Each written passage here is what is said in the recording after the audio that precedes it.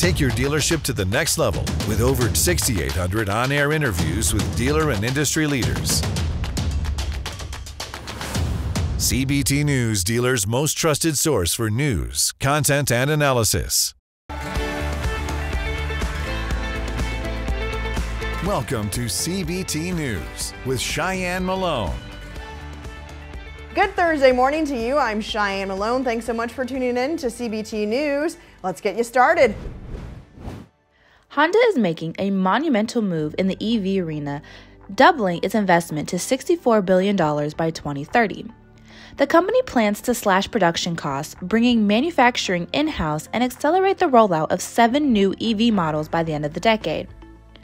Honda's CEO outlined the ambitious strategy, revealing that the lineup, dubbed the Zero Series, will kick off with 3 models in 2026, focusing on North America and emphasizing crossovers.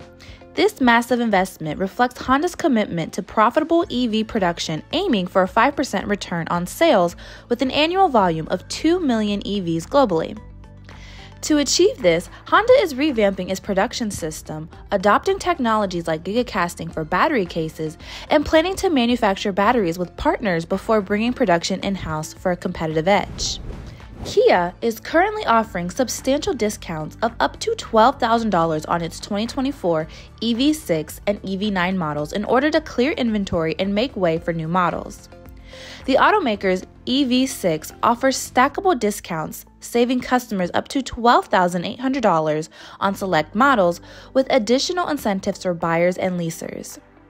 Similarly, the EV9 is also eligible for a significant savings of up to $12,400 off the MSRP. These offers demonstrate Kia's dedication and strategic shift towards electrification, solidifying its position in the ever-changing EV market.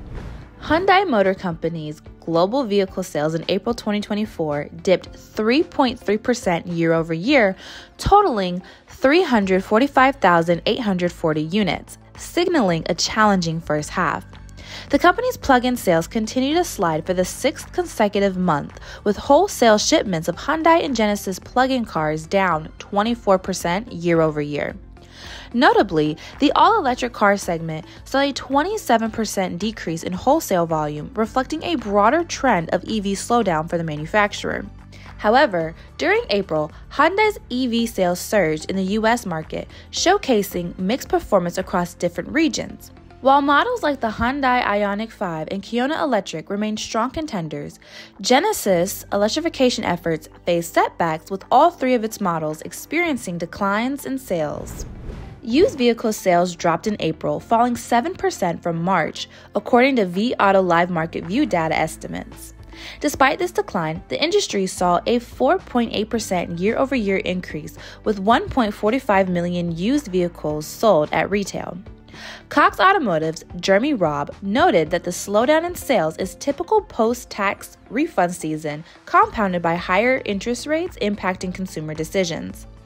Although prices were slightly lower than last year, certified pre-owned vehicles also declined in April, down 2.5% from April 2023, signaling ongoing fluctuations in the used vehicle market.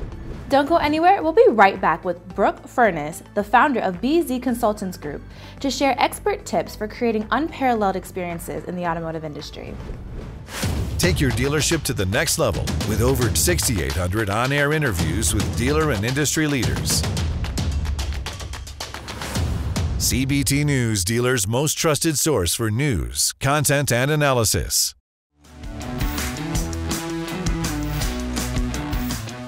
You often say, inspect what you expect. What do you mean by that?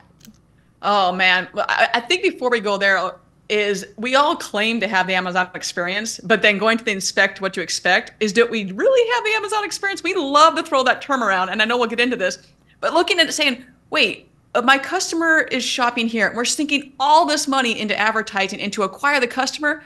What about retaining the customer? That's a little bit more important when you start looking at the stats of how loyal customers are 5 times more likely to repurchase, they're 5 times more likely to forgive, and 4 times more likely to refer. And you take that a step further, 7 times as likely to try a new offer or some type of offering. So we look at that and inspect what you expect. There's more data than we know what to do with today. And yes, have that. But Also understand how important it is to look at your process and how the consumer is viewing your product and the journey. And you can watch this full interview right here at cbtnews.com. Well, that does it for our show today, but do join us right back here tomorrow morning on cbtnews.com. CBT News, your #1 resource for auto industry news and content.